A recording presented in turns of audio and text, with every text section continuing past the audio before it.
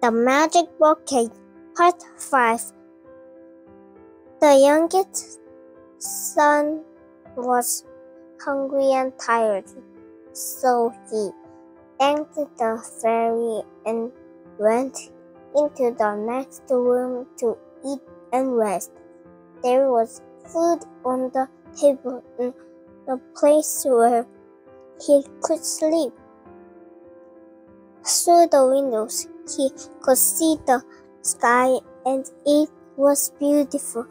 He lay down and stared at it for several hours.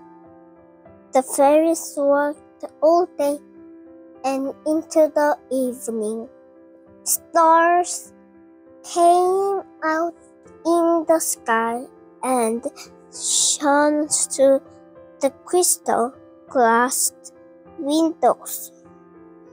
At last, the youngest son's eyes closed and fell asleep. Night came. The 100 fairies finished their work. Now there were 100 copies of the brocade. One by one, the fairies left the room.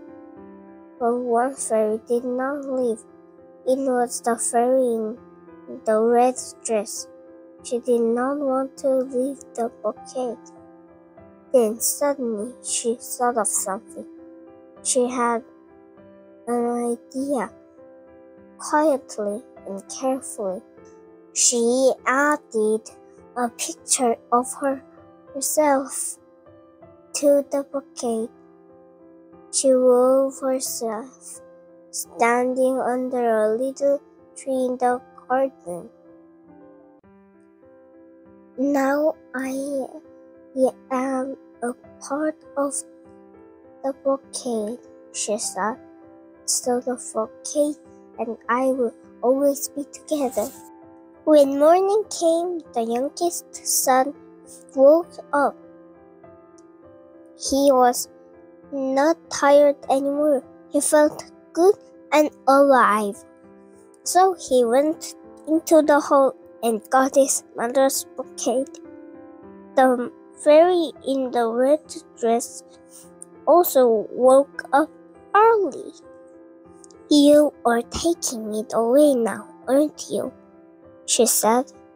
Yes, he replied.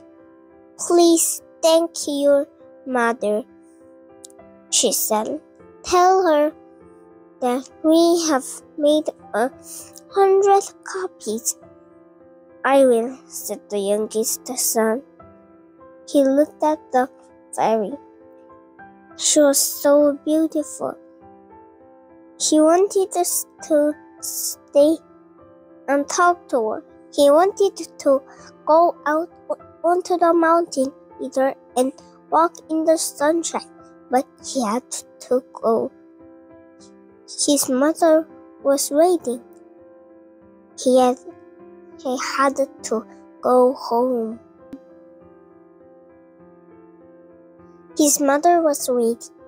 She saw her son and ran out to meet him. She knew that he had the brocade. And then the strangest thing happened. When he opened the brocade to show his mother, the brocade began to get bigger. A little wind came from somewhere and pulled at the brocade. And the brocade got bigger and bigger. And then suddenly everything came to life. The house and the garden became real. With the little white and gold house, the beautiful garden full of flowers and trees, they are real. The mother and the youngest son stood there. They stood there in the garden. All around them were flowers and then the youngest son saw someone. It was the fairy, the beautiful fairy in the red dress. She was standing under a little tree. And so it was real. It was all real. The house, the flowers, the fairy, everything. The youngest son married the beautiful fairy and they all lived happily together in the white and gold house. The woman no longer wove brocades. Instead, she spent all her time growing flowers in the beautiful garden. Then one day, two men came down the road. It was the two older brothers. All their money was gone, and they were poor and had nowhere to go. They were sorry for spending the coins and leaving their mother. "Brothers," cried the youngest son, Look at our beautiful new house. Isn't it wonderful? Brothers, come home." The end. Thank you for watching. 맨 마지막에